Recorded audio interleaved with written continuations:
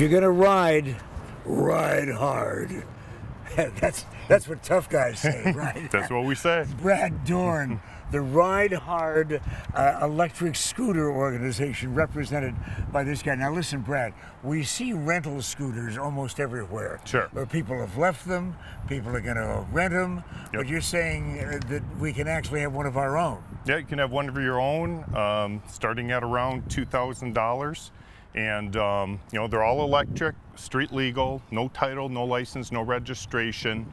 You know, we got a lot of people that are buying them for the kids to go to school. For, you know, something like this, you can use it on the golf course, you can take the bag off, and then you can also use it to get around town, go to the store. They're and with the three-wheeler, of course, and Pat, on the three-wheeler, there's no tipping.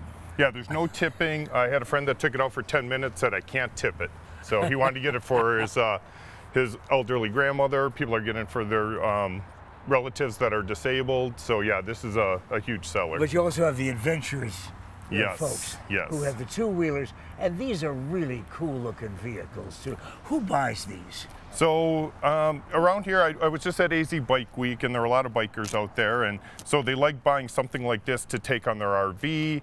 If they want to go short runs, then they're not taking their bike out of the garage and, you know, wear and tear on the engine and having to trickle charge the battery. Brad, excuse me for interrupting. No problem. I am They're so fun. The answer to who buys is people like Holly. There she goes. Goodbye, Holly. It's been wonderful having you. I guess I'll be doing the show by myself. I mean, as you can see, it's so easy, even Holly can drive it. No, and quiet. Yes, there's no noise. Although some of the models do come with Bluetooth speakers. And so, cue the music. Yes. So, obviously there's no muffler because there's... All right, and here she comes again. Oh my God, Listen. it's so fun. Oh, Holly looks like she's having the time of her life. And if you want it to sound like a motorcycle so that you still get the feeling that you're riding one. No.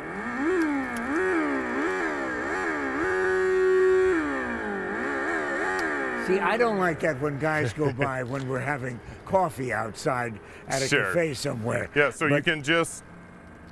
But you have the choice. Turn it off. You have the choice, the remote, everything. The only thing you don't have, once again, though, is the answer to the question, well, where can I drive this? Because if it's just around the driveway at your place of business like this, they are street legal. So yes. I'm in Chandler. I'm located in Chandler. The rules there is that you can ride it on the road 13 and above on any two-lane street that's 35 miles or less. Okay, and how far will it go on a charge? These will go 30 miles on a charge.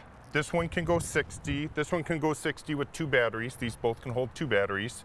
Or you can go up to 25 to 30 miles per hour. And do I have to have a special charger in my house? Nope, it plugs right into your wall socket. Okay, where do they get in touch with you? Quick, Brad. www.ridehardScooters.com. Back up, look out, here comes Holly. And it looks like she's headed this way. Just kidding, they're really